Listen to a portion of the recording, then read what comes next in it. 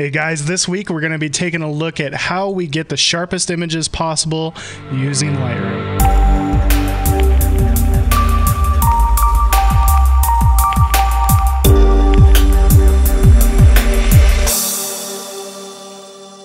Hey guys, thanks so much for watching the video. This week we're going to be taking a look at how I approach sharpening my photos in Lightroom.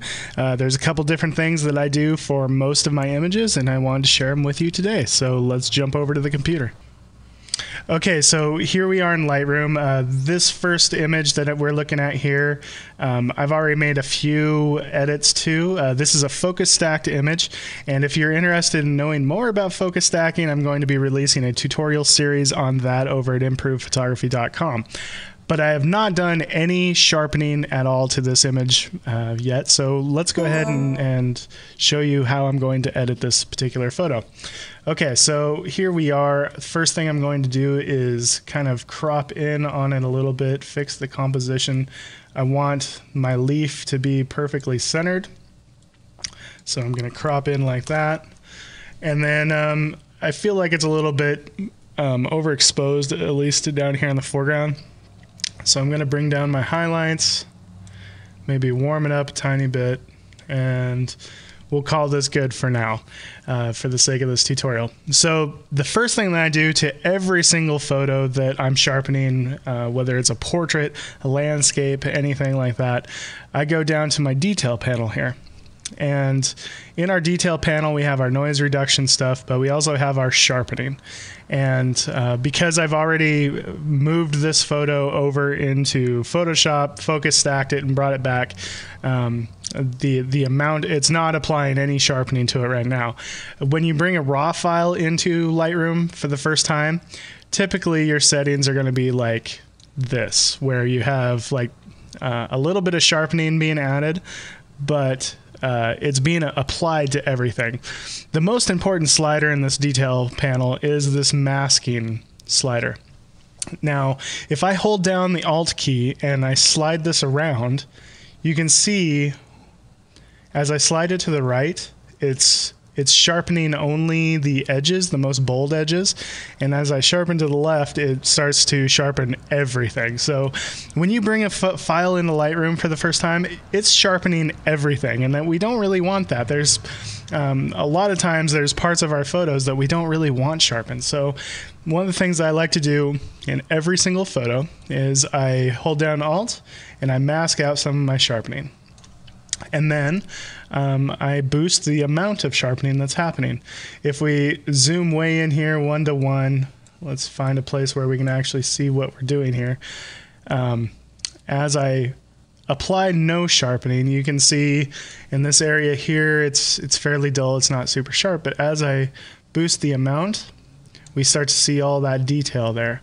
I'm being really heavy-handed with this because this is a video, you're not going to be able to see the fine details, but you can see how as I move this masking to the left, it's sharpening absolutely everything, and you get that really over-sharpened look really quickly. But if I bring my masking up and then add my sharpening, it's not so bad.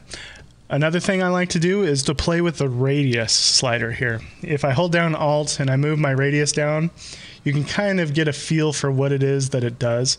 Essentially, like especially if we zoom in here, essentially what it does is it changes the amount of area that it's focusing around each bold line. So as I come to the right, it starts getting really bold and crunchy.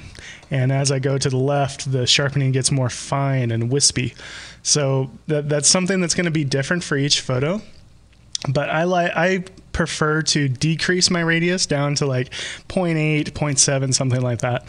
And then the detail, if I hold down Alt and then I move that around, you can kind of see, you know, it's almost like the amount. It's kind of hard to describe what it does, but it changes the amount of area around what you're sharpening. It changes how much of around your lines you're sharpening. So I like to increase the detail, decrease the radius, and boost the amount. And you get something like this. Okay, so another thing that I like to do, in addition to masking out some of my sharpness, is I like to add the sharpness locally. And let me show you what I mean by that. So here's the shot straight out of camera, and I'll make my initial adjustments here. You know, just the normal stuff. Try to bring out some of the detail here. You can see I've already cropped in quite a bit on this image. Like all wildlife photography, it seems like you end up really cropping in quite a bit. So make my initial adjustments here. And then I'll go down to my detail slider. You can see these are the defaults that it comes into Lightroom with. Now, anytime that you're cropping in on an image, you definitely want to decrease the radius because you've already cropped in. And if you have a really big radius, let's boost our sharpness like a lot, just for the sake of this example. And then if I boost my radius, you can see it just starts getting this really crunchy craziness going on. You can see what it's doing to the image. So because we're seeing fewer pixels, we need to decrease that radius a bit. And then I'm going to mask out my sharpening, that because I don't need to be sharpening the bokeh in this shot. I just need to be sharpening my bird. So to that end, I'm going to mask out my sharpening, something like that. And then we're getting less, we're amplifying the noise less. As I slide this masking slider to the left, you can see, oh wow, look at all that noise. But as I mask it out, we're not sharpening the noise, therefore we're not amplifying the noise. But let's say that I'm not content with this level of sharpening.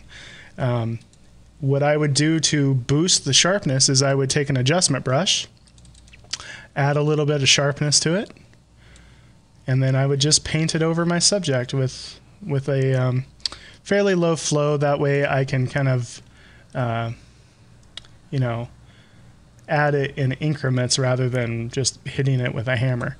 And then I'll just paint my sharpness where I want it. That way, because in this particular shot, I don't want to be sharpening my bokeh.